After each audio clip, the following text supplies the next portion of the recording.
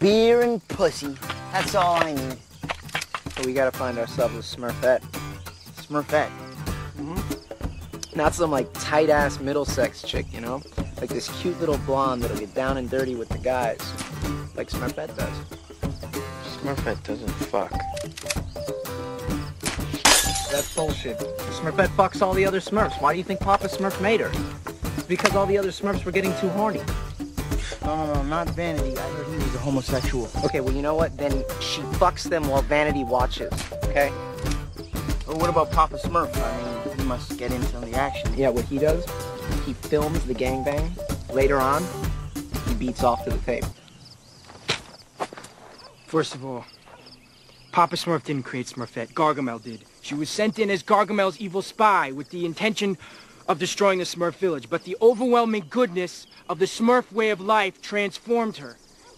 And as for the whole gangbang scenario, it just couldn't happen. Smurfs are asexual. They don't even have reproductive organs under those little white pants.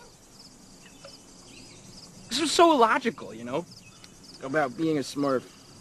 You know, what's the point of living if you don't have a dick?